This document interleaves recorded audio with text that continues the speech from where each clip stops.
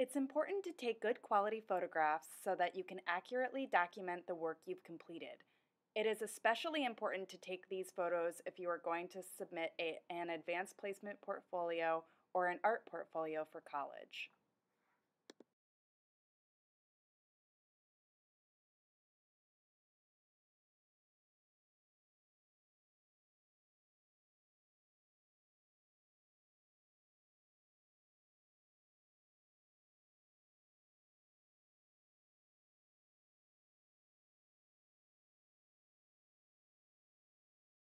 First, you need to set up your photographing station like this. The flow-tone paper should be adjusted before you put down your artwork and can be changed depending on the size of the work. The tripod should be about level with the table you are working with, and the light should be plugged in and adjusted accordingly.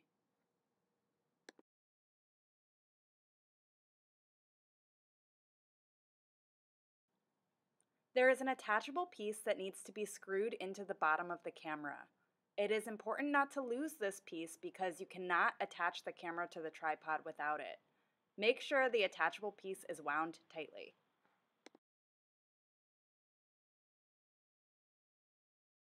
Pull the lever and place the front part of the square piece into the square opening and make sure it's level and secure. Then use the lever to lock it in place. I like using the P for program setting when photographing 3D artwork.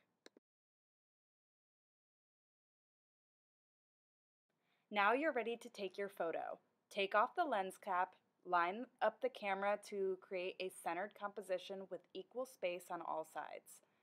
Find the timer on your camera and set it to 2 seconds. This will make sure that the photo is not blurry when you press the button.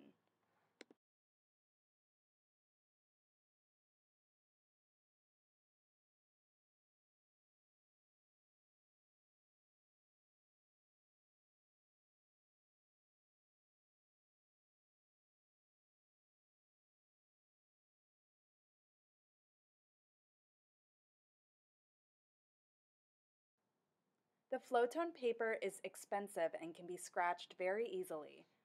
When you move your artwork, make sure to lift it and not drag it to avoid damaging the paper.